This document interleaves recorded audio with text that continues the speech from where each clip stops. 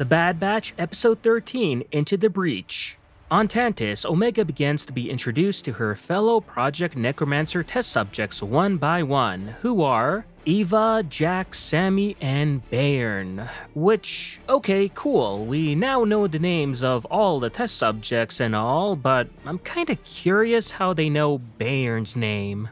As after all, he's only a baby and doesn't even speak at all. And besides, it's not like the Empire calls them by their real names either. So that was a bit of a moment when I first heard it. Unless, of course, the test subjects themselves gave the baby a name, and Bayern is not really the baby's name, but yeah. Anyway, Omega tells the kids that she's escaped from Tantis before, and would you know it? She plans to do so again using a passage behind their cell walls. Now, I think it starts to say something about your super duper tightly secured base where a child is confident enough to break free from it not once, but twice. Besides, yeah, to be fair, she had crosshair the first time around, so she did it with adult supervision. But if Omega thinks that she's escaping from Tantis with a crew of Rugrats tagging along with her,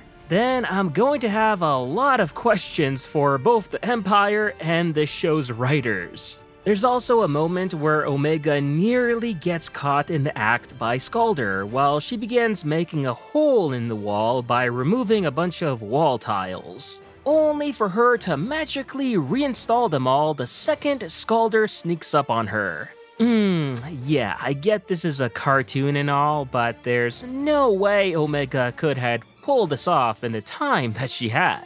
Realistically, she would have got caught, placed in a special hold, separated from the rest of the subjects.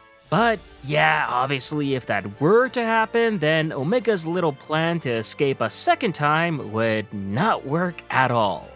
Elsewhere, the Bad Batch and Rampart rendezvous with Echo and a stolen Imperial shuttle, which they then use to infiltrate an Imperial relay station on Coruscant to find the coordinates for Tantis. This part, I'd say, is really the only good part of the episode, although the Batch deciding to go into the Imperial station undercover while wearing their normal suits, only blacked out rather than sneak in with TK armor, kind of bothered me at first. As, let's be real here, Rampart walking into a base with 3 stormtroopers would be less suspicious. Actually, not suspicious at all, rather than having 3 dudes all wearing unique, non-standard issue wear follow him in.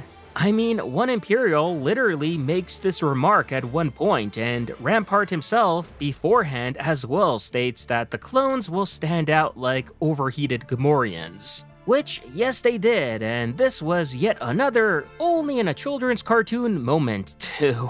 Because this plan would not have worked out in a more, competent and realistic show like Andor. Although, to be fair, after a second watch through, I can't say I hate it, as on the other hand, it at least doesn't rely on the overused Stormtrooper disguise trope. And on the plus side, we do get to see the Batch's armor how it originally looked like on the very first mission that they had before they customized it. So that was neat to see, even though, again, that plan probably wouldn't be a good idea had this not been a cartoon. Still, I don't mind it as much anymore, so I'll just let it pass. Aside from this, everything else in this entire sequence is great, as it's basically another Bad Batch heist, but this time involving Rampart, which surely does add a different flavor of humor and perspective mixed in that I enjoyed. They later realize that they're unable to simply extract the coordinates to Tantis from the station's databanks, so Echo decides to sneak aboard a science shuttle bound for Tantis and disable its proximity sensors. While it is a very risky move, it does pay off big time and allows the others to dock onto the vessel and their stolen shuttle at the very last minute just as it enters hyperspace. And a little tension just before the credits was a nice way to spice things up.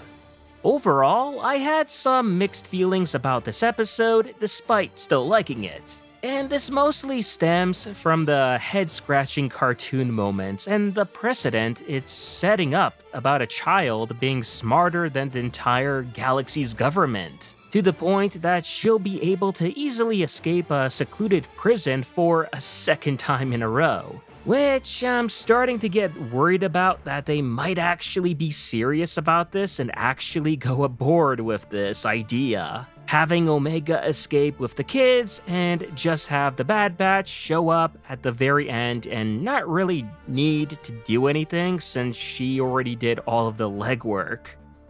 Yeah, I'd be disappointed if that were to happen, but also I can't say I'd be surprised at this point anyway. And that was my take on this episode of The Bad Batch. Let me know what you all thought about the episode in the comments below, and if you haven't already, remember to like this video, subscribe to the channel for more, and I'll see you on the next one.